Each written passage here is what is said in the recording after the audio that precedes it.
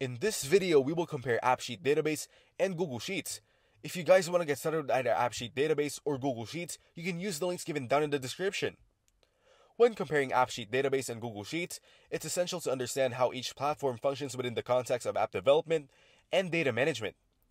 AppSheet Database refers to the data management capabilities that AppSheet provides, allowing users to build applications that can store, retrieve, and manipulate data. AppSheet can connect to various data sources, including cloud databases like Google Cloud SQL, Microsoft SQL Server, and others. It offers features like data validation, user access controls, and offline data synchronization, making it suitable for more complex applications that require robust database functionalities. In contrast, Google Sheets is a popular spreadsheet application that allows users to create, edit, and collaborate on spreadsheets in real time. As a data source for AppSheet, Google Sheets provides a simple and accessible way to store data. Its familiar interface makes it easy for users to manage data, but it lacks the advanced features and performance optimizations of a dedicated database. Google Sheets is ideal for smaller projects and for users who prefer a straightforward, spreadsheet-based approach to data management.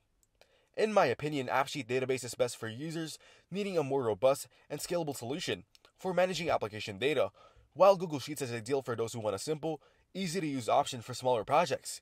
Your choice will depend on the complexity and scale of your data management needs. So that's a comparison between the AppSheet Database and Google Sheets. Make sure to use the links given down in the description to get started with either AppSheet, Database, or Google Sheets. If this video was helpful, please consider leaving a like and subscribing to my channel. With that being said, I'll see you in the next video.